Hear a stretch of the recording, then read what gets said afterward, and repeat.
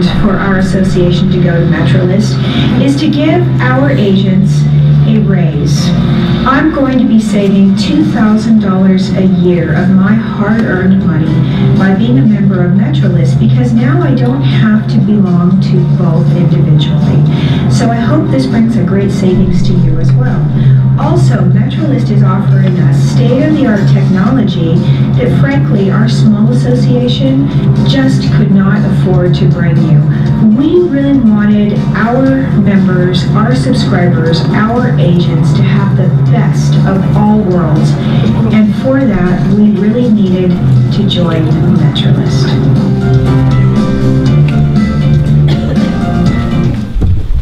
Cool. Hello, everyone. Hello. So, okay.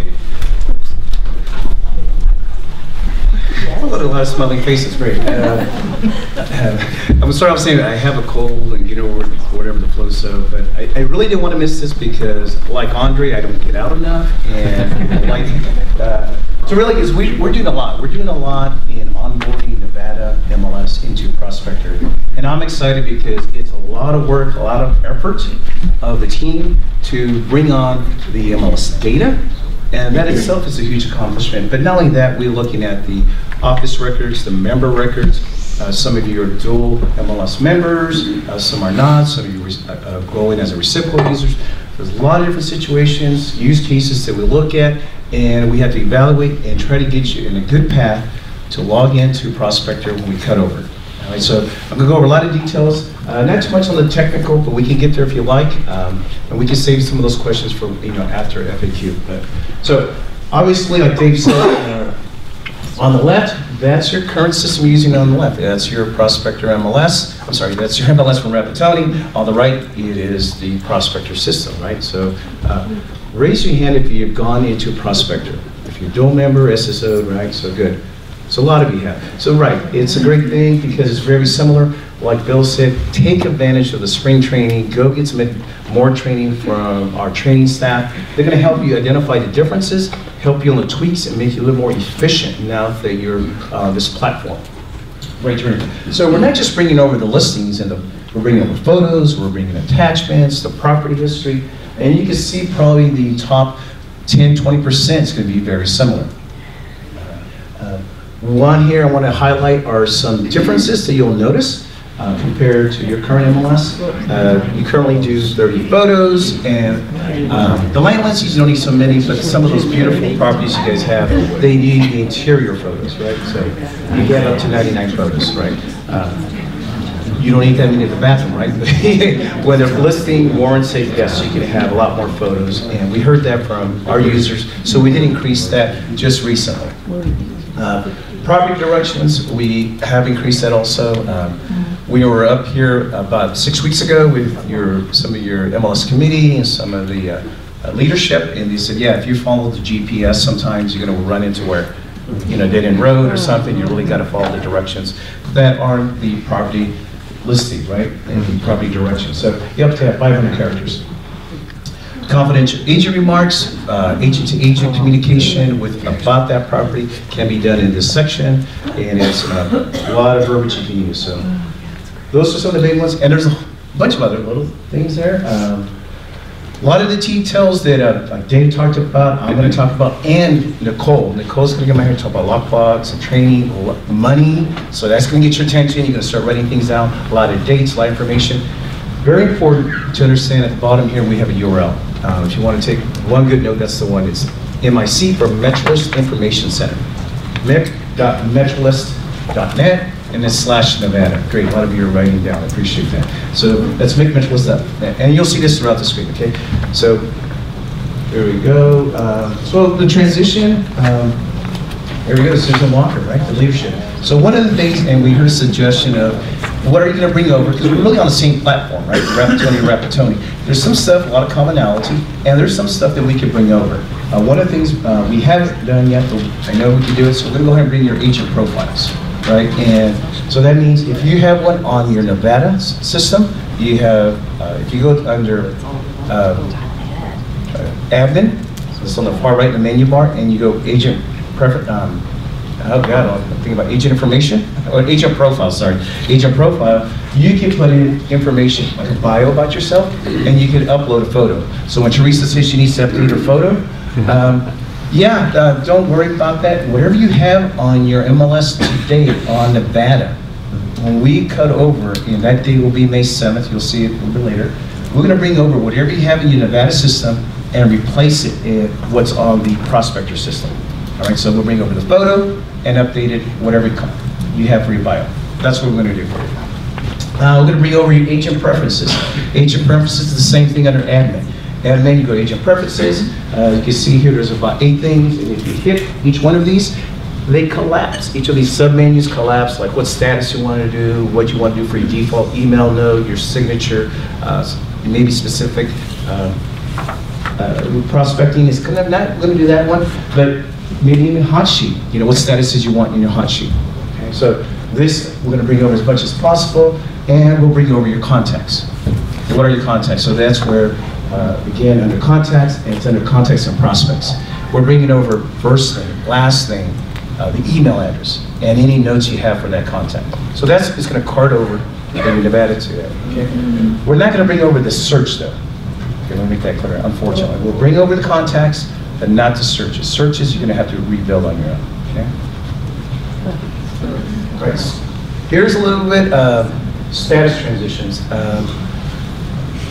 When you guys went to Rapatoni, I'm not sure if you're aware of, but when you created your MLS and you use your, you have your profile sheets or your property types, residential, lots of land, mobile, what have you, when you went to the Rapatoni system, you guys used as a template the Metrolist profile as a basis. So your structure of the property details and attributes reflect Metrolist quite a bit. Additionally, these statuses were very similar to ours. Right now on the left, this is what you have, the active short sale. And I believe we did this also in Metrolist about 3 or 4 years ago as we were having that downturn, a lot of REOs, what have you. Just recently, and we're talking about in January this year, we refined that list, kind of shrunk it down. And in Metrolist, this is how your active, they're going to active. Your active short sale, will still be active. What we've introduced is this other concept called special listing conditions. All right? Special listing conditions is, if you will, the special category that identifies that listing specifically for one of these values. Right? And these values, so there's not that many listings, right? If you have 50 listings, the odds of one being a short sale, sometimes not so high. But if you want to exclude it, you can search by special. You can exclude it on your search. If you're looking for one specifically, you can include it. So it just helps in the status. So as we map this stuff over, again, you can see there is this information. This will be on the MIC, right? The Nevada conversion page as we talked about transition. So here's what we talked about earlier, right? Your forms. This right here on the far left is where we use our current input forms. These are real. We use them daily. Use them when you have a new listing, you want to fill it out. You go to data input. So what we've done for Nevada, we know you're going online. So what we've done is taken our existing sections and wherever your information fits. And if you recall, you used Metrolist at the basis many years ago. So we took that information and we're able to put in new information that we didn't have. So if you have some unique values that were important, and we met with your MLS committee, and this was about a month ago, and talked about, this is where we see the data going back and forth, and it's a yes, that's correct, not correct, and we worked with the list. So in some situations, we added new values, new categories. In the end game, we added 179 new of these values throughout all the property classes. So we're trying to represent your feature-rich data in the prospector system. Okay? So all this data that we're adding is going to convert. Okay? So we did that just recently, like last Tuesday. That was happening. So we're ready. Our system is ready to bring in ingest your listings. We have all the new values. Okay. All right. This is, I know, it's a busy chart. It has a lot of data in here. I know Kathy was very proud, and so I did this for her and for me. Is that you guys have 20 years of data in your current system. 20 years. That's great. That's really robust. I like that. As a matter of fact, when I compare it to our MLS, yeah, we're 20 years into it too, as far as data going back. So this is listings by entry date, the day you entered into the MLS.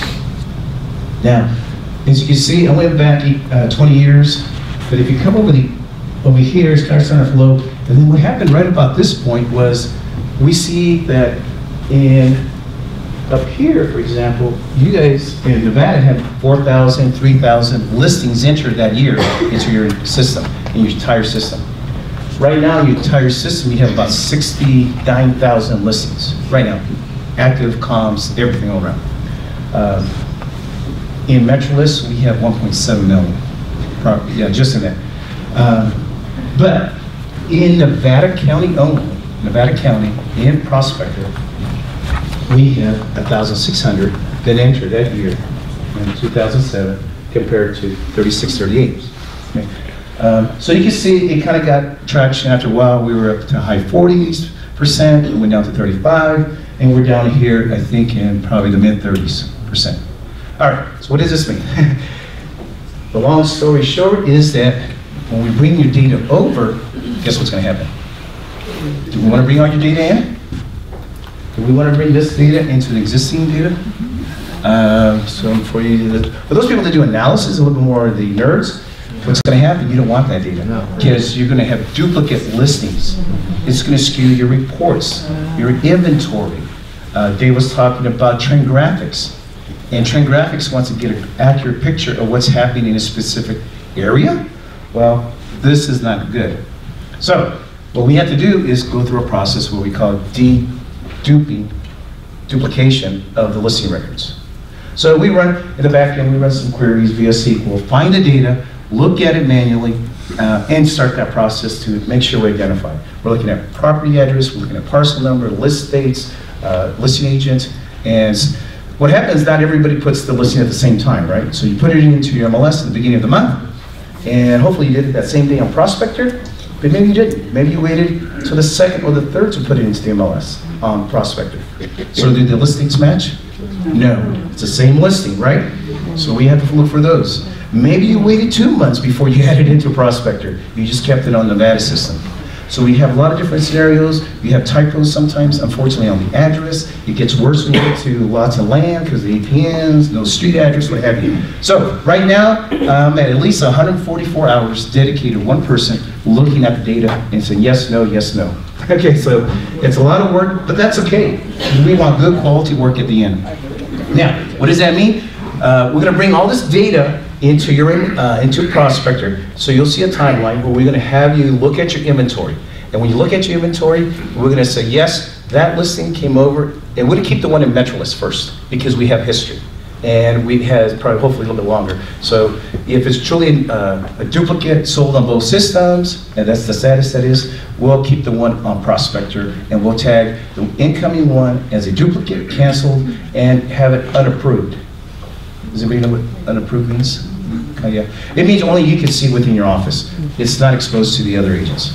Okay, and then we may remove it at a later date. Okay, but there's some caveats to that. So just be aware of that. It's just, and you will get some emails and information about these duplicate listings. Now, how many? So what did I say? We have. You guys have about 70,000 records, right? Listing records we talked about. Out of those 70,000, right now we identified 21,000 of duplicates. Wow. So that's like 31% already are going to go into that status. That's quite a bit. Okay, that's worked in the end. We're going to have good stats, good information, consolidated. When you do CMAs, this all this other stuff, you have good, accurate information to generate these reports. Okay. All right, let me get some love to this side of the room. So, where are we at? And the camera's on me. I think it's my better angle. Okay. Okay. So if you want to find your listing, your current MLS number, in your current system, you have an ML number, right? When you go to Prospector, you need to look at it. Go to the additional criteria. We have a field called original ML number. Type that MLS number you currently have in Nevada, and you'll return that listing. So if it's a duplicate withdrawn or it's active sold, you'll find it that way. That's one way to find it. MLS areas overlay. Dave touched on this briefly about you put a listing into an area and you understand. Okay. Can everybody raise your hand if you know where Lake of the Pines is, right? Everybody knows that is, right? Now, can you well define that area? The border, everything, right? Everybody's, oh yeah, it's easy, right? Because Lake of the Pines is essentially very easy to identify. Yeah. Well, you didn't have this, you don't have this in your current system, do you? You don't have this shading. And Dave talked about it a little earlier. You'll see it if you SSO to Prospector today. Okay, so this, we put this on the system on Monday this week. So just a few days ago, this became active. We worked with the MLS committee, and they helped us draw these lines. You didn't have these lines drawn anywhere except a resource page I put on your site. We looked at it, and it was like 15 pages, and it was kind of conflated because it had MLS areas, and it had your tour areas in one. So it was kind of a little mash, and it was hard to understand. But with the MLS committee, they drew lines for us. We did it electronically, and this is what we have. So Lake of the Pines, is this what you all envision? Kind of the border of the Lake of the Pines? Great. Okay, Ridge Road. Everybody knows where Ridge Road's at, kind of? Yeah, I think it's north of here. What area is that in? Is that in Grass Valley? Raise your hand if it's in Grass Valley. Yeah, Grass Valley, and where else? That's good, great. All right, but it's even worse. Okay, now, look at this. There's Ridge Road. So now, you can see some things happen here. What happened? We got to draw lines, folks. It's, yeah. System is electronic, exact. If you put your listing, like Dave said, and you put it down here into, what's this, Grass Valley? Yeah, the Grass Valley on your system now, that's fine. If you put it, you labeled it in Grass Valley, but the listing was actually right up here, guess what? That night, we're going to move it for you back down here. Okay? And we're going to keep doing this until we'll win. What we talk about. Actually, what can happen is, well, we recommend, but really, yeah, we done this, the committee spent hours going over this. If we drew the line incorrectly, submit your feedback, I'll work with the MLS committee, and they can say, yes, Rick, we need to alter the line and maybe come this way. We can do that. We can alter it and change it within a couple of business days, all right? Start looking at it now if you can, please. Start looking at it, submit it, and we'll look with the MLS mapping committee to make sure these overlays work, okay? So you can see one thing here is important is these numbers, right? You're not used to that yet on your system, but if you go over to Prospector, there are, right? So your areas, you describe them descriptive, right? Nevada City, Lake of the Pines. We have a number correlation to it. So when you search by area, you actually use these numbers. Okay, there's about 15 of them for each one of your areas. Okay. And where do you go find that information at? Where? Somebody said it there. There you go, that's the MIC. Good job. Yeah, go to the MIC, the information's there, go online. That's it, MLS areas overlay, okay? So very important, try to get this because we got to get this right. There's a really small window of opportunity because once you cut over, you know, people get really, you'll be really concerned because people searching, you know, in Nevada City and they can't find my listing and it's just crossed that line. That line shouldn't be there, it should be here. Well, we need to hear from you. Do we really think that? Let's go ahead and vet it out. Okay, an important requirement here I just want to highlight for those that have pretty much active inventory or pending inventory. When we bring that data into Prospector and you go to update the price, the status, it's going to ask you for some required information. So there's about 20 fields we need more information. We couldn't get this data and convert it directly to our system. Okay, these are new fields that you don't have, and I don't want to take the liberty of making that decision, right? So do you guys have a downstairs bedroom in that property? Yes, no, right? So a lot of these you can probably answer on the fly. If you're in a pinch and you want to complete that transaction on that listing, there's something, usually there's a none or other, okay? You always can come back and update it accordingly. Okay, here's some key dates. Remember, you can write them down, we're online, but begin now. Yeah, go ahead and enter your listing to both systems. Get familiar if you're not, learn all those required fields because we're going to bring them over. Your system, for us to bring it over and convert that data to the new Prospector system, we have to put your system, as we call it, search only or read only. So on April 30th, you can still access your Nevada system. However, you cannot modify or add your listings. You just cannot touch them. We have to freeze it, take that data from your system, bring it into ours, go through a bunch of scripts, transform that data, and then we're going to verify the data is accurate the way we want it. We've already done that once already. We're going to do it again here on Friday, and then we'll do it again here. So we're going to verify. Once we see everything's good, we're targeting May 7th. We'll give ourselves a week. So May 7th, that's when we bring everything over. The listings are there. Now they're available to revise, You can add, definitely always add one. They revise that listing. So if you had a listing and you put it in both systems, and all of a sudden on April 30th, is there April 31st? No, okay, May 1st. On May 1st, thanks, Bob. On May 1st, you get, great, it was active, and then you got an offer, you go pending. What do? Anybody know? You with on that? Change it on Metro, because you did the right thing, you added in both systems. Don't worry about the one in Nevada, because you can update the one on Metrolist directly on Prospector. You have an updated price or updated status. Update it there. Where does the data go? Mike will be here in a few minutes. It goes to the portals. It goes to our public sites. It goes to homes.com, the Zillows, and all this. So do update them on both systems, right? So here you can.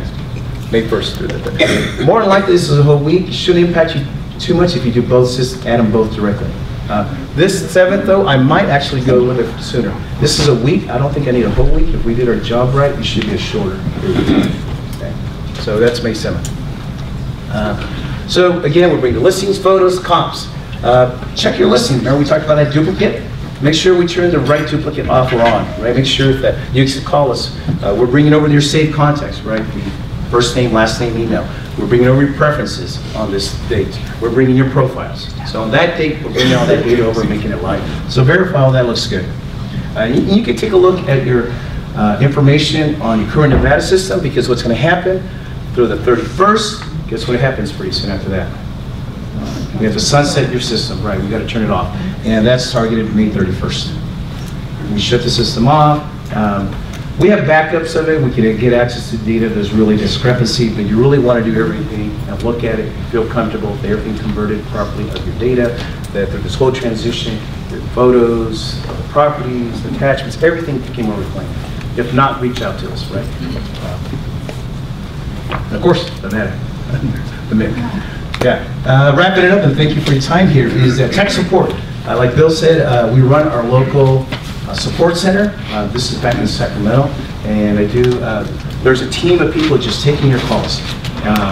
We take a lot of the calls, we take them essentially, like 99% of my calls are taken live. So you call in, more likely, if you get, once you get past the operator or even go through the automated machine, your wait times are now like 20 seconds. That's the average wait time. And then you get to somebody, they help you, and they know you're in Nevada. They know what's going on. They know about your listings. They can help you. They know the business rules. They know the compliance rules. They know where your data goes. So they can provide excellent customer support. 7:30 to 4:30, Monday through Friday. Well knowledgeable. Like Bill says, some of us are pushing up to 30 years, and I have one guy on there. And they work with each other and help. Collaborate quite often on anything to help you with those questions you may have. Support.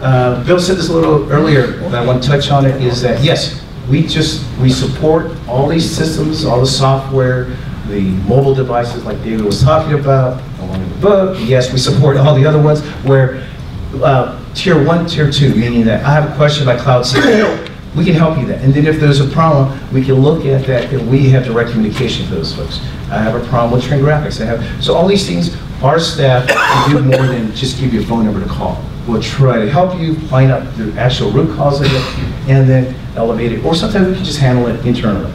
It just depends. Bill also mentioned that we had the only Rapatoni customer that has the license of software. What that really means is that we have all the servers built in the cloud. It's in a data center. It's virtualized. We have it backed up in another system, but we control all those resources. We can make changes, and we create a lot of things. So it's best of both worlds. We depend on the MLS vendor, and we have a lot of local knowledge about that. Okay, that's all I have. Mike.